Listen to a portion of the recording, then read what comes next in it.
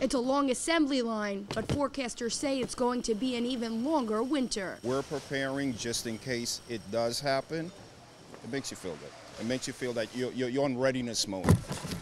Otis Lewis has been packing boxes at Citymeals in Williamsburg for more than a decade. It's an organization that provides daily food for more than 18,000 of New York's homebound.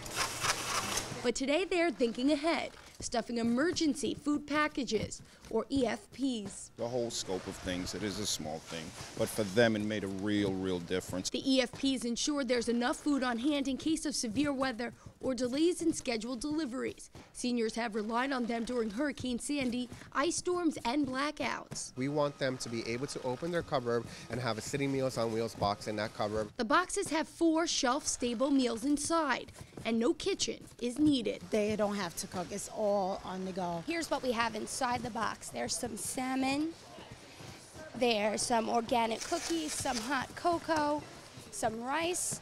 After that, all we do is close it up and send it in, right?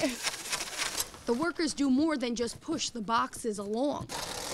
They hand deliver them. They don't know where to turn. So that's why when you get that call, your automatic reaction is, wow, there's nobody for that person. Maybe we can help. This year, seniors will be receiving 2 EFP deliveries that were boxed today, one before month's end and a second in December. For Currents, I'm Michelle Powers.